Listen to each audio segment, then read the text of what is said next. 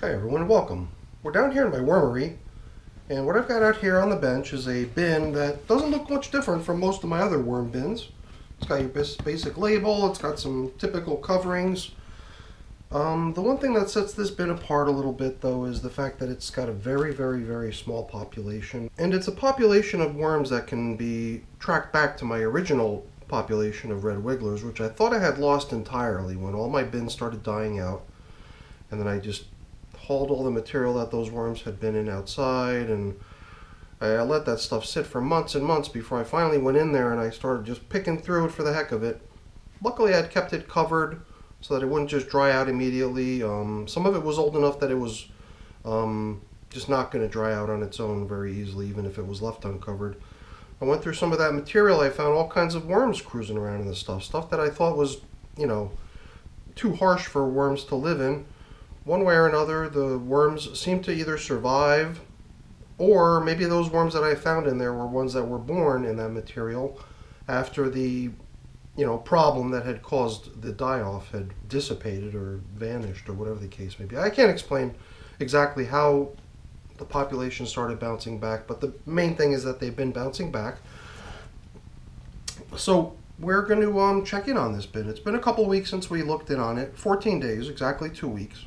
It's a 61-day-old bin that's received 5 feedings, and every feeding has always been perhaps a couple chunks of melon or maybe 1 banana peel. Not a lot of food because there's not a lot of worms.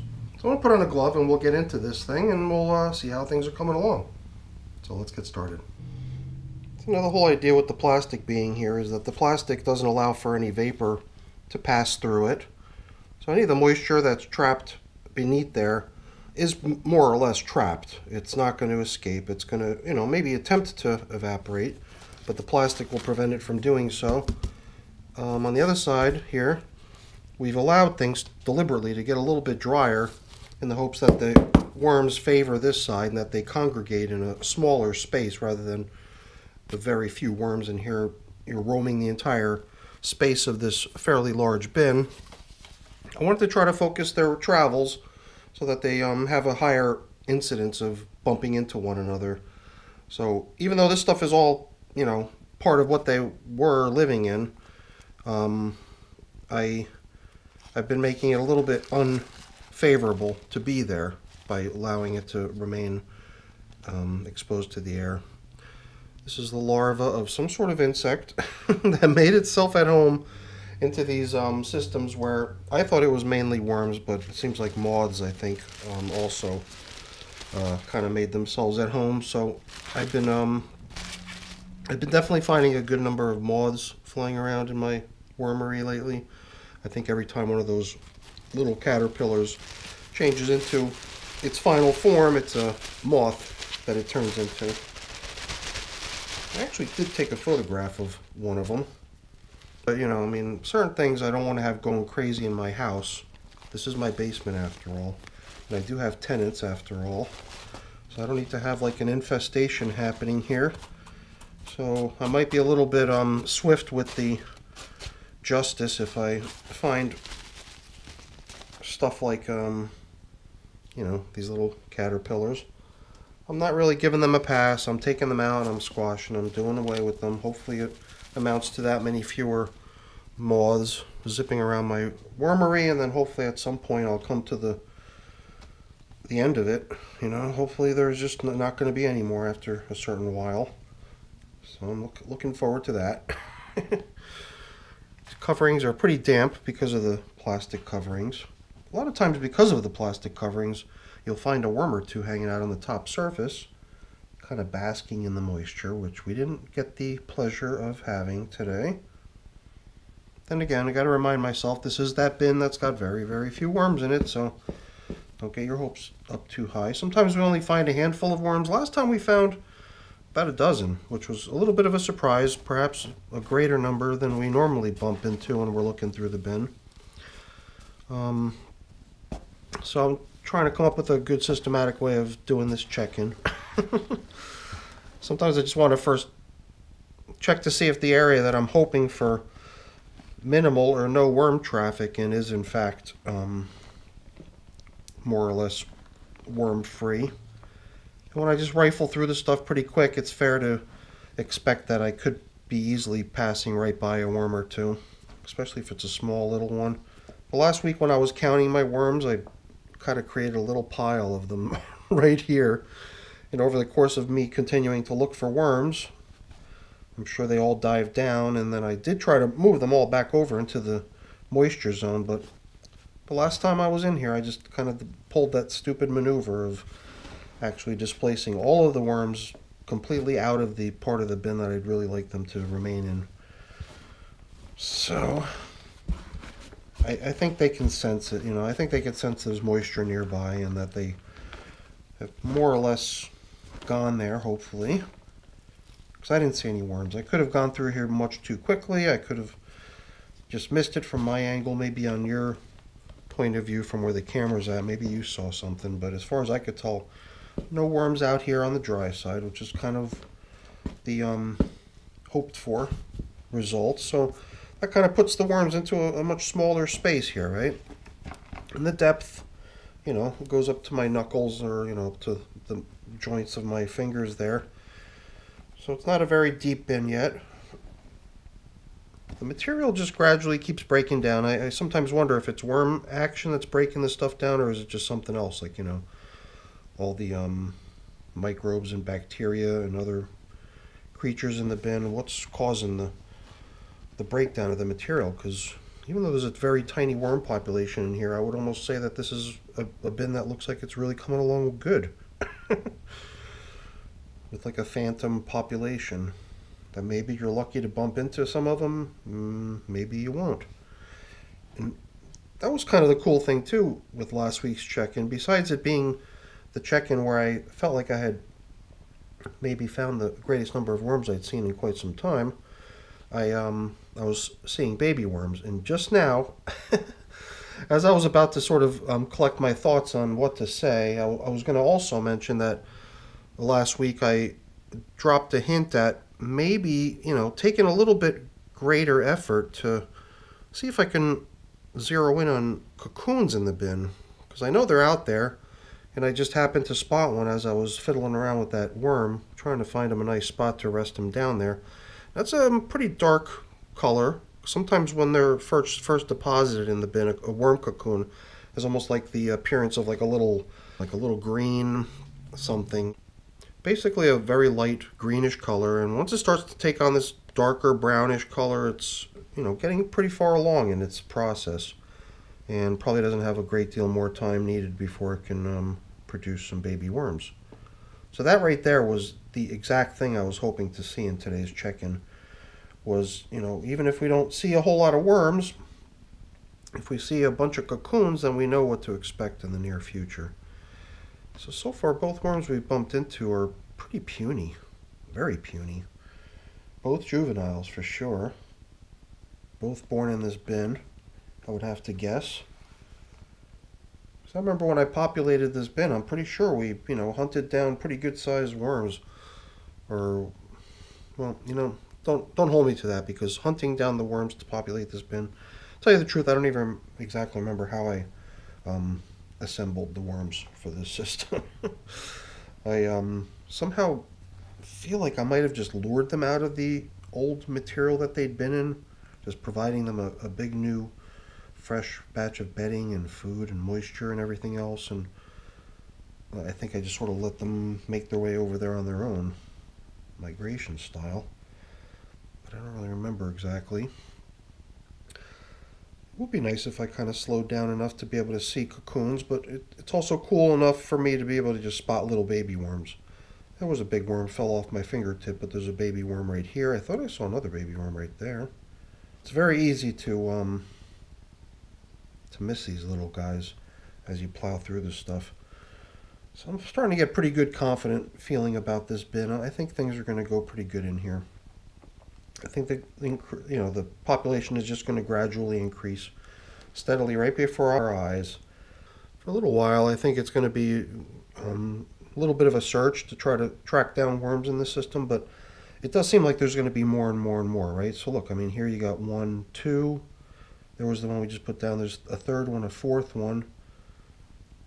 So just from jiggling the material around, it seemed like we spotted a couple worms already, so I'm not keeping track this time. I feel like I've been kind of running all these numbers and trying to keep track of all these numbers, and I've even been like averaging a lot of people's guesses on how many worms there are, and I think this time I'm going to give my brain a little break and just, check in, see how the food I left for them last time 2 weeks ago is doing, if there's any.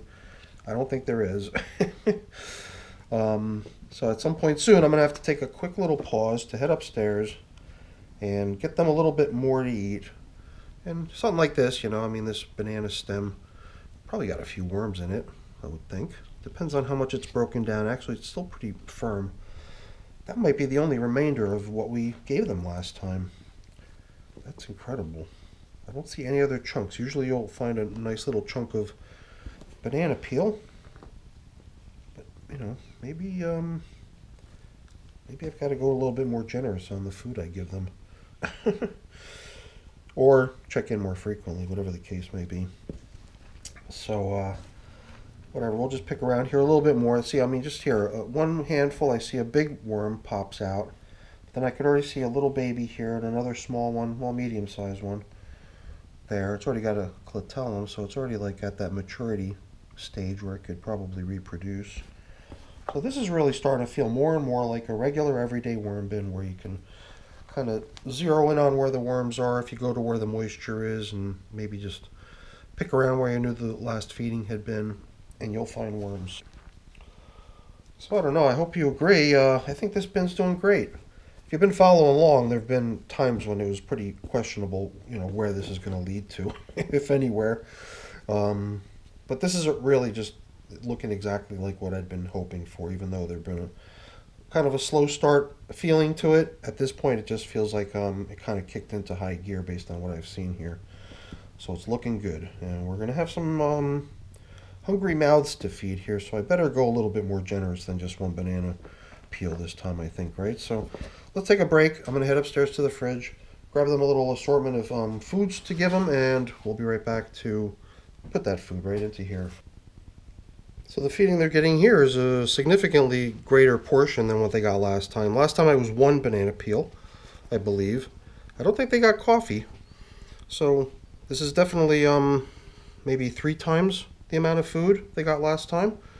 So I'm going to apply that with a little sprinkling of almost powder fine, not quite powder fine, maybe like coarse sand on a beach. This is just eggshells, pulverized eggshells. We're going to give it to them as grit, combine it with their food. So I'm just going to place their food right in here. Sometimes I add fresh bedding with feedings, and this time, there's a little bit of bedding that's sort of coming along for the ride anyway, right there in the form of the filter that the coffee's in. So they're getting a little bit of a boost to their bedding. I just don't want to go too overboard. There is plenty of bedding in this system. I don't know if there's really a need to go too overboard on expanding the amount of material in this bin. I definitely like the fact that things are a little bit cramped and crowded for them, because I do believe that it probably is helping with the reproduction. At least I hope it is. I have no really good way to know for sure other than that one cocoon that I saw, but see one, there's got to be others. I know that if I just slowed down, I'd see a whole bunch, but I don't know why. I'm just kind of impatient. I remember a few months ago I used to take the time to just gaze down into the bin and look for cocoons, and I'd find tons of them, but lately I don't find myself doing that for whatever reason. I probably should. Who knows? This is a pretty big banana peel. Must have come off a really large sized banana. So this is a pretty hearty feeding. 2 banana peels, a whole portion of coffee, 1 day's worth of coffee. And since this is not really meant to be sort of like a covering type piece of paper, it is meant to be more bedding. I sort of distinguish for myself, what shall this paper be used for, and then I alter it to fit the function. So Just kind of shredding it up a little bit, help it along. And once we put the plastic back on here, the moisture that comes out of those banana peels, I think should help dampen things in here a little bit. So the fact that we're taking relatively dry coffee, relatively dry paper, I think they're going to dampen up quite nicely in a short period of time. The moisture, I think, is good. You know, it's maybe not very damp, but it feels, you know, like it should be comfortable for a worm. I don't know, maybe it could use a little bit of moisture. I don't know. The funny thing I've been doing lately, which I just don't do very often either, is, here's a leftover stem from a banana peel. Let's make sure we put that with the food too. So I've been just taking water and adding it, so what the heck, let's give it a try. The only stuff that's right below where I'm squirting is the coffee filter bits and the coffee and the banana. So it'll just kind of drip down onto the feeding area a little bit. Kind of ring in the dinner bell for these little guys. And I think in general just a little bit of moisture can't hurt. The stuff you saw, it was very loose and granular all throughout. So I don't think we're going to generate a whole bunch of nasty muddy material here. I think we're just going to kind of give it the moisture that the worms really like. And it should help things continue humming along nicely, as they've been, it seems. You know, I also wonder if it might be time to start phasing in a little bit more and more of this material that we'd left out here to dry gradually, and increasing the hydrated area in the bin. If we're going to, in fact, see kind of a little population explosion happening in here, and I sure hope we do. Maybe we can gradually just start, you know, letting the whole bin become a nice habitable place to be.